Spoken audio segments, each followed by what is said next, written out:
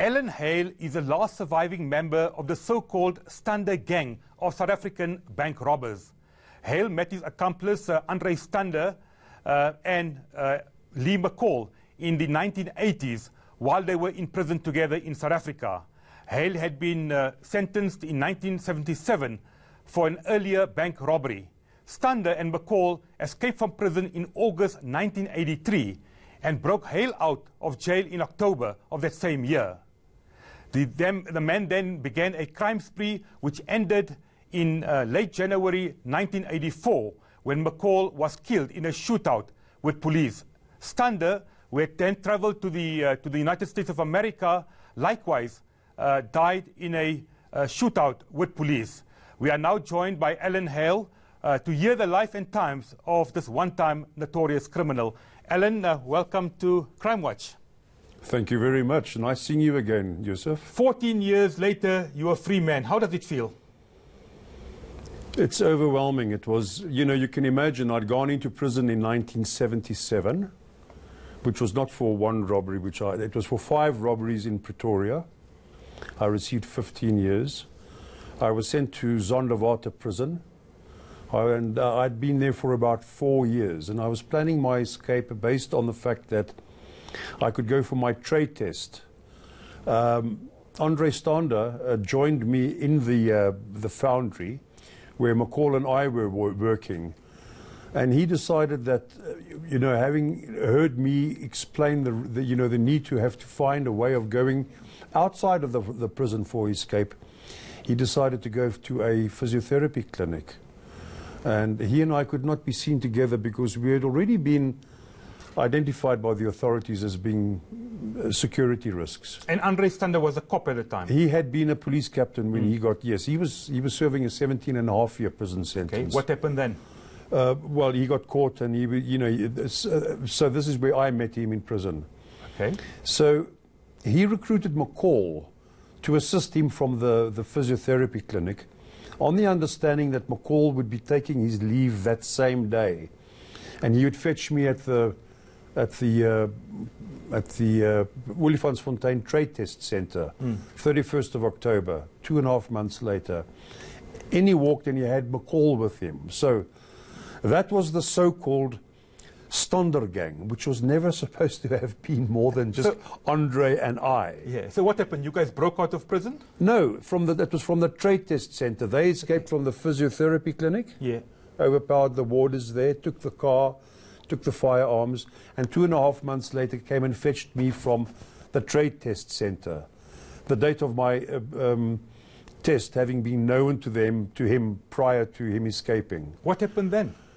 Well, we then proceeded over the next 2.5 months to start robbing banks at the rate of 3 at a time. Well, 3 consecutively. The same blue car, the same city, and then 10 days would go by, and then we'd repeat it in the same city, same blue car, same modus operandi, slip into the city, slip out having robbed 3 banks. What was the modus operandi, Alan? It was literally a case of driving around very slowly and carefully until we find parking in front of a bank. Walk in and pull out the firearms? Walk in, no pulling out of firearms. Just let the tellers be aware of the fact that we've got... And we would go from teller to teller, leaving the banks often with the people still waiting to do their banking transactions, totally unaware of what had happened. Security guards opening the doors for us, and we would drive away very quietly.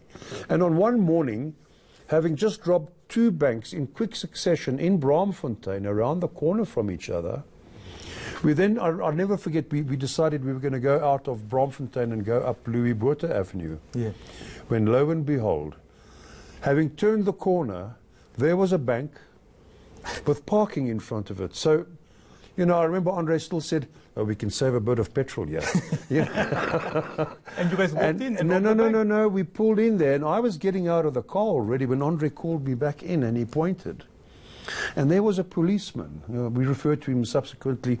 We read about him in my book, Rambo. And there was Rambo across the road from us on the first floor balcony, looking left and right,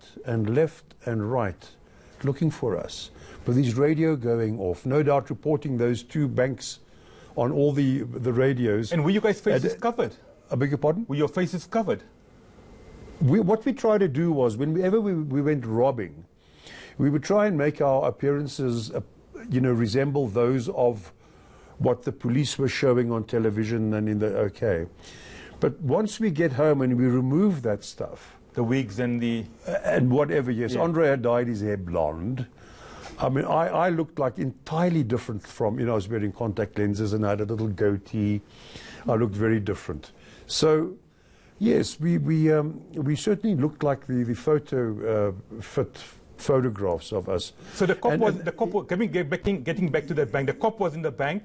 No, he was across the road on a balcony. And did he not see you guys? He never saw us. And I thought about it often after that, because I thought he was no doubt in his mind expecting things to manifest in the way that, you see Steve McQueen in the movies, coming around the corner through a red traffic light, skidding off tires, pulling up in front of the bank with a screech of tires, doors flying open.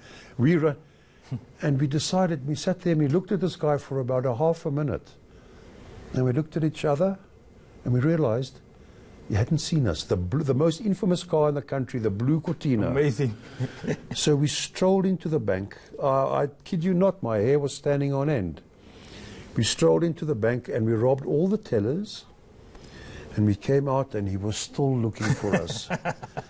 And we drove away. Yeah. And you're giggling. I remember Andre giggling as well. And he's saying to me, I wonder what he's going to say to Brigadier van der Linde in 10 minutes from now when he says to, I never saw them. And he would have been quite right. Alan, how many banks did you rob over that period of, 2 or 3 months?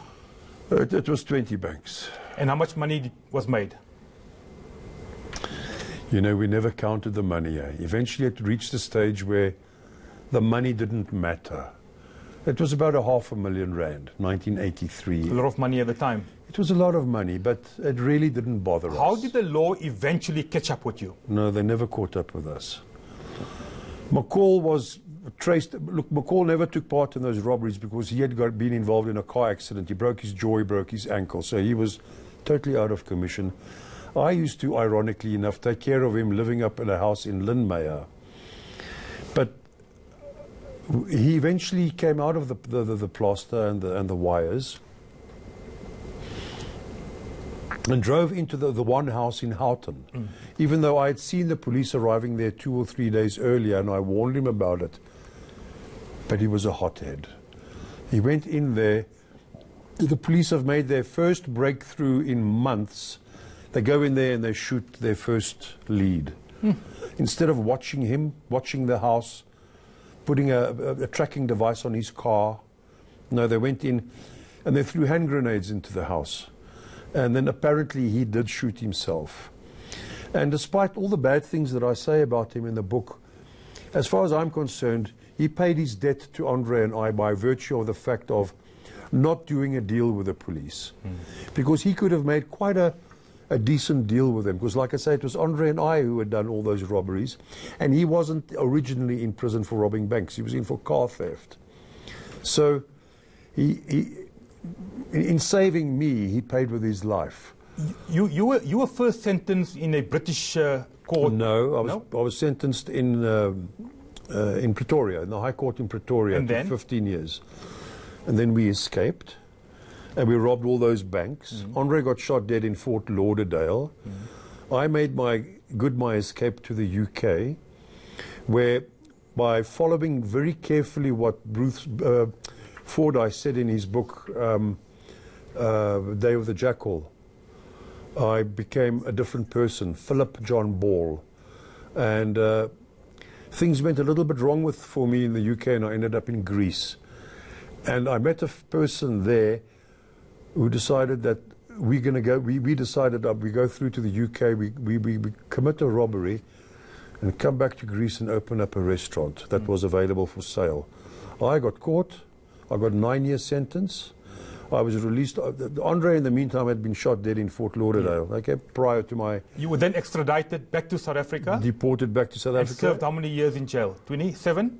In total, if you include those years before my escaping, the years in England, and the years here in South Africa, 27 years. So you served your time behind bars? Yes. Alan, your life in prison, a very difficult period, I would imagine. From the point of view of it being dull and repetitive and boring and purposeless. But I managed to make the most of it for myself. I got a degree in philosophy whilst in prison in the UK. I became a far better person. I started examining myself, tried to come to understand why it was that I had been my own worst enemy. Because, you know, when we commit crimes, Yusuf, we're committing crimes against ourselves. But if we can adopt ourselves as being our own best precious friend, we won't do those bad things to ourselves. We will value ourselves. So why did you do it in the first place, Alan? I was a chronic depressive. I had dropped out of teachers' college. I got fired from a job. And in that desperate state that I was in, I couldn't imagine myself. I was unemployable. I had reached a stage where the depression was so bad that I was a dysfunctional misfit. And I was living in Cape Town, in Wynberg, and I happened to be strolling past.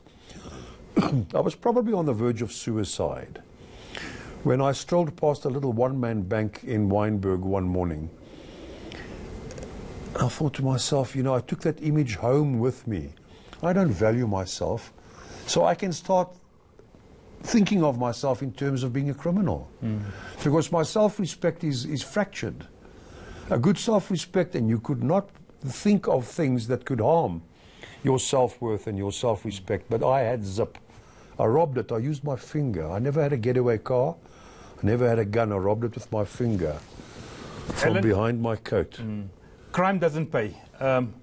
You spent your time in jail. You've come out. You've written a book. There's a movie that came out. I totally disassociate myself from that movie. Totally. Why? And I mention it in the book as well. It wasn't us.